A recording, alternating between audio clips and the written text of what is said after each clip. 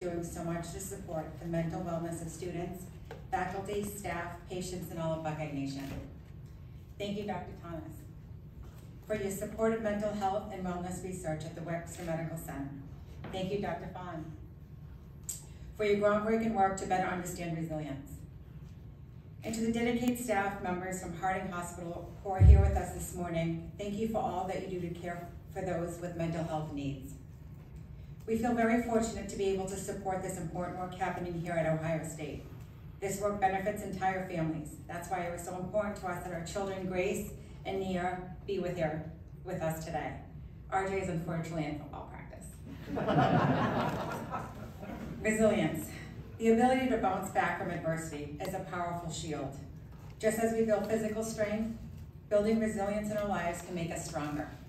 Mental health professionals are constantly improving the treatment of depression, anxiety, and other mental health challenges, and that work is critically important. But resilience is something we can all work on and develop to help us overcome challenges. As we all know, today's fast-paced world can bring stressful obstacles, including some that we don't see coming. Like all families, we have shared great moments and successes, while also experiencing heartache and struggle. We want our kids to understand that life is about enjoying the highs and managing the lows.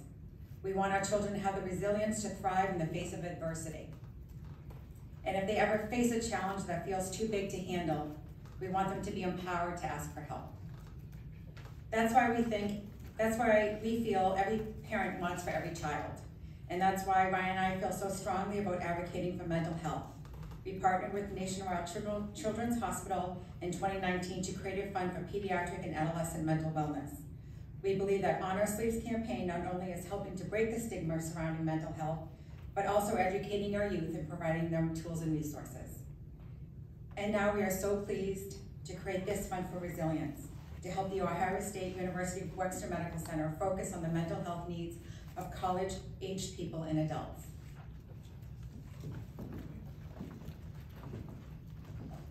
It's a little different press conference than I'm used to, so it's exciting. As some of you know, supporting mental health services and ending the stigma around mental illness are causes that are very dear to our heart. Ohio State has been very, very good to our family, and we feel that investing in the mental wellness of Buckeye Nation is a tremendous privilege and the right thing to do. Nina and I know from our own experiences what a great difference mental health care can make in the life of someone who is hurting. Our circle of care for the Buckeye football players, which includes mental health along with physical wellness and the support that they need. When Nina and I spoke to the Ohio State 2020 graduates in a delayed celebration last year, we shared some of what has helped us through the times and the difficult times of being a Division I football family. The first one, find people that can confide and draw wisdom from. A good coach. Draw strength from the people you love who are in your corner but are also honest with you. A strong team. And even when life gets really tough and you don't feel okay, remember that there are really good things around you. Celebrate the joy where you can find it. I think all three of those strategies are part of being resilient. But there's much more to be learned about resilience and how to cultivate it. Dr. Lawan Fawn leads the Department of Psychiatry and Behavioral Health at the Ohio State College of Medicine. He's committed to research that can improve our understanding and treatment of anxiety and mood disorders. He also has been a pioneer in resilience studies at Ohio State and elsewhere, and is the chair for psychiatry and resilience at the College of Medicine. When breakthroughs happen in science, it often turns out they were funded by philanthropy. Funds made available with research with relatively few conditions attached. The freedom made possible by this kind of giving allows brilliant scientists like Dr. Fawn to follow their intuition in whatever direction it takes them. Private philanthropy has been called America's unique research advantage, and no other nation in the world has the culture of private giving like we do here in the United States. This gives American scientists the greatest access to funds for early stage research and projects that might fail, but on the other hand, could change the world for the better. It's our hope that this fund can be part of doing just that. Just about every challenge we face as individuals and as a society is easier to overcome with better mental health, and that comes from resilience. I invite our fellow Buckeyes to join us in supporting this work and to building a healthy community. President Johnson, I want to thank you again for your leadership in making mental health a priority here at Ohio State. Dr. Thomas, I want to thank you for making the Wexner Medical Center a special place where great work can be done. I also want to thank Gene Smith for all the support that he puts towards mental health with all of our students at Ohio State. And now I'll invite Dr. Fawn to explain the work he and his colleagues are doing to help Buckeye Nation and the world become more resilient. Thank you.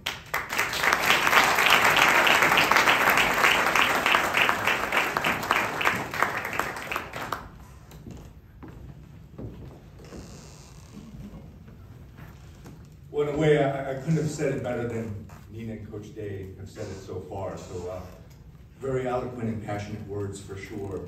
Thank you, Coach Day, Nina, for supporting this effort. Certainly thank you, President Johnson, and Andy for really being a leader in this space as well, and Dean Bradford, much of our leadership here. Your generous $1 million gift is transformative. Obviously, it's going to add resources to things that we want to provide, but it becomes a catalyst because you start the conversation.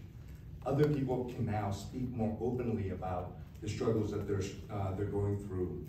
And I really want to thank you for being a champion for resilience. As we all know, we've endured a lot of stress these last 3 years, and certainly mental health challenges is on a continuum. On one end, it's an illness, it's a disorder, but then on the other end, it's about just struggling, languishing, just trying to struggle through the day-to-day stressors that we all have. And it's lasted, unfortunately, a lot longer than we had hoped. And I think that's what we want to think about going forward, which is how to spin the paradigm from taking care of illness towards prevention, towards resilience, towards building and cultivating resilience. Resilience, as Coach Day said, is the ability to bounce back. Not only to bounce back, but to learn, to adapt, thrive, and even do better than what we had before. And typically our department has taken care of people in the deep end. We'll always be there to take care of people in the deep end.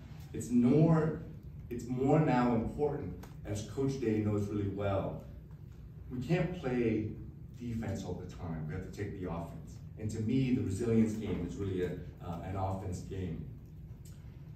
Desmond Tutu said, a couple years back when he won the Nobel Peace Prize, and it's a mantra I really hold dear to my heart, which is there comes a point where you need to stop pulling people out of the river.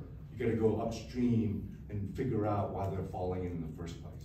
And this is where we are going to be turning our science and our research into, which is not everyone does poorly after adversity and stress. People have skills, people have ability to bounce back and do well. What can we learn in the science of resilience to cultivate that so that we can give those same skills to other people so that they can do better when it comes to challenges of mental health, illness, and addiction? The generous gifts from the days and many others will begin to propel that mission, that science, that research, and then how to transform that to strategies and treatments for our communities. We need to fight mental illness just like we fight cancer, just like we fight heart disease, just like we fight any other physical illness. And for us in our department at Harding Hospital, mental illness, physical illness are one and the same. And I think we need to have that kind of conversation going forward. So how do we go forward to do that? And I think that what we want to build is a center for psychiatry and resilience where we bring researchers and clinicians together so that we can transform the care that we do with patients right away into the research that we're doing and vice versa. I think that's really, really important. Our department has grown by double since I've arrived 3 years ago. We've tripled our extramural funding by the NIH and other extramural sources. And the center itself will bring together scientists and clinicians. Just like when you go to the cancer center here at the James or at the heart hospital, you know that you're gonna meet the best minds to solve the mind's biggest problems. And we want to do the same thing for mental health. And given that Ohioans has suffered, perhaps struggled with any other state in parallel across the country, we are ground zero for making a difference. We have a shared experience in COVID, we have a shared experience in the trauma that it's brought. And now, bringing together a center will really drive that going forward. We want to create a safe space. As Heron Miller, when I talked to him, he sort of said as a student, I wish it wasn't weird to bring up mental health. I wish it was okay. And I think we want to create an experience where peers come together to support one another. Because I think shared experience, lived experience is really fundamental to how we move forward in society. And lastly, a lot of families come to me and they sort of say, I don't know where to go. You know, I have an issue. I don't know what to do, how to get help. And unless like Andy has my cell phone, he can call me right away, so that's not a problem. But I think what we really need is navigators in this space, because families really need people to guide them to the next important step in their care. So I think that's going to be a really important part of our study as well. As I've shared with you before, we have a big proposal in front of the state to really think about studying risk and resilience, modifiable factors that we can bring into the home, into the schools, into the workplace, in which we develop strategies to modify those risk factors to essentially shift somebody's risk from being vulnerable to being strong and surviving stress. And I think that's going to be life-saving going forward. Certainly, the science is still very young, and obviously a gift like that of the days, the Resilience Fund, will bring the best minds to Ohio. I think that's going to be the ultimate thing. I've been really lucky to surround myself with really great talented people in the department and recruit new people, but we need to do more and more of that going forward so that we bring the best minds to tackle those problems here in Ohio. So with the support of champions like Nina and Ryan Day, we are quickly gaining ground. It's going to be a big paradigm shift. We believe that their generous effort and gift will inspire others to do the same. And it's really about the community. It's about bringing as many leaders as possible into joining us in this fight. And with the help of Buckeye Nation, we're gonna win. We're gonna win the moment, and that's gonna be really important. So go Bucks. Thank you very much for your support, and look forward to sharing more updates going forward.